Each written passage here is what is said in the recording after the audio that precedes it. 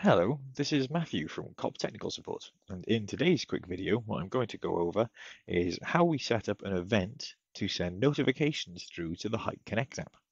So, starting from our recorder, it's already added to the app. Hik-Connect is already on, enabled, and all connected to the cloud. We've covered that in another video. So, we need an event set up. So we're going to go to Event Center, and we're just going to go under Event Configuration. I'm going to enable motion detection. That's selected as the full zone. I'm just going to give that a save. And then we're going to go into linkage method and actions and turn on Notify Surveillance Center. We're going to give that a save.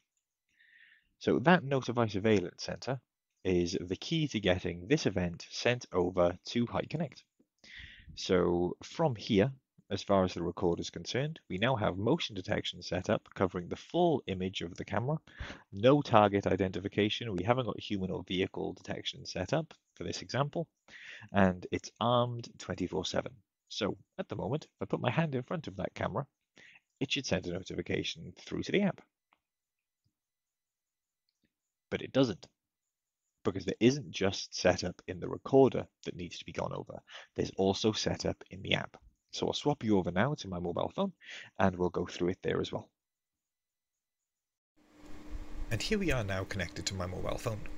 So as we can see at the moment, there's no notifications come through. I've got nothing next to that bell down at the bottom. So we've got no notifications. That event hasn't made it to my mobile phone. Okay, so where should we start? Let's tap on the three dots to the right hand side and go into settings. Immediately here, we can see that notifications are currently disabled. So we're going to give that a tap. And we're going to say, right, I want to receive events and push notifications.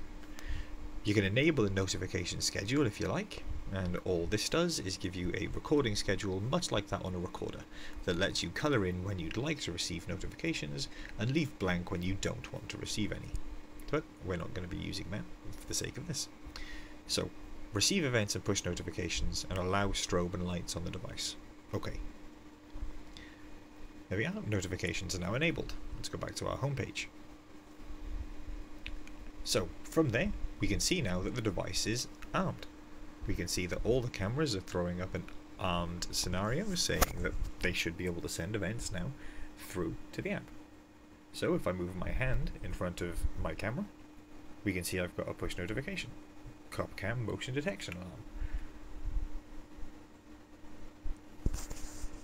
Now, if we drag that down and if we were to give it a tap, that would open up the live view and the playback for the event. We'll notice it didn't throw up a notification and tell us that it was here because I had the app open.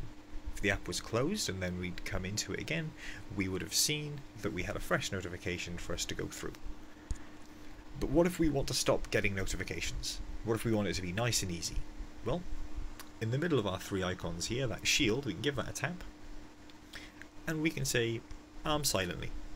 So, I still want motion detection to be armed, I still want to be notified if it sees motion detection, but it's not going to give me this icon. It's not going to throw up this CopCam motion detection alarm.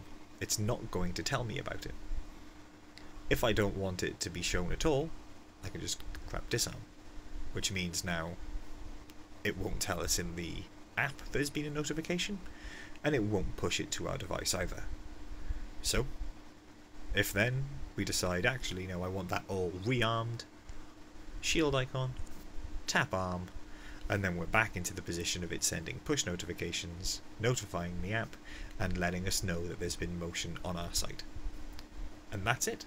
That's how we set up an event and have notifications pushed through to the Hik-Connect app. Thank you for watching today.